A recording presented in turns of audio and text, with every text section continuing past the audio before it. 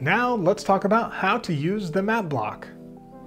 The map block is really good if you are a brick and mortar location, or if you have a place that you're trying to help people know exactly where it's at. This is good for local SEO, and it's healthy for your website to let people know where you're at. To insert the map block, click the plus icon and then click the map block right here.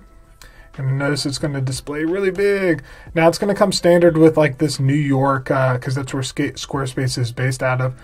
But here you can type in your business name, and then you can put your address, right?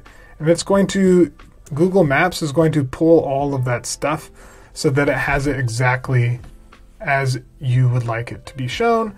Now, okay, so you put the address in here, it's pulling it on Google Maps. That's super helpful. Next up, we have our design. So there's a few different ways we can design this. You'll notice that this goes left to right, just real quick. If you want to make this smaller, I click a spacer block. I click another spacer block. I put these two spacer blocks next to each other. I'm gonna put this under one of the spacer blocks. Notice how I have this underlined section underneath one of the spacer blocks. Now it is half that size. I can toggle this left or right to make it bigger or smaller, right? So some more options when it comes to this. I'm going to click into the pencil icon. I'm going to click design.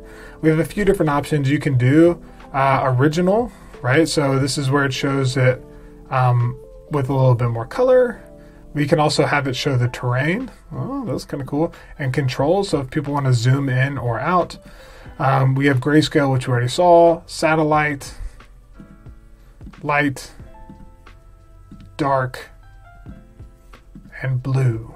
So whatever fits with your, notice how here in Bloomington, there's just not a lot of water. There's very little blue. But whatever fits with your aesthetic. Also, you don't want it to like just kind of blend in. You want it to actually be helpful.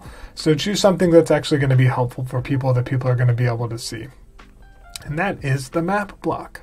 Remember, this is just part of our 4-course series. You can find the full courses all linked up in the description box below. Let's put the art back into content marketing. I'll see you on the next video.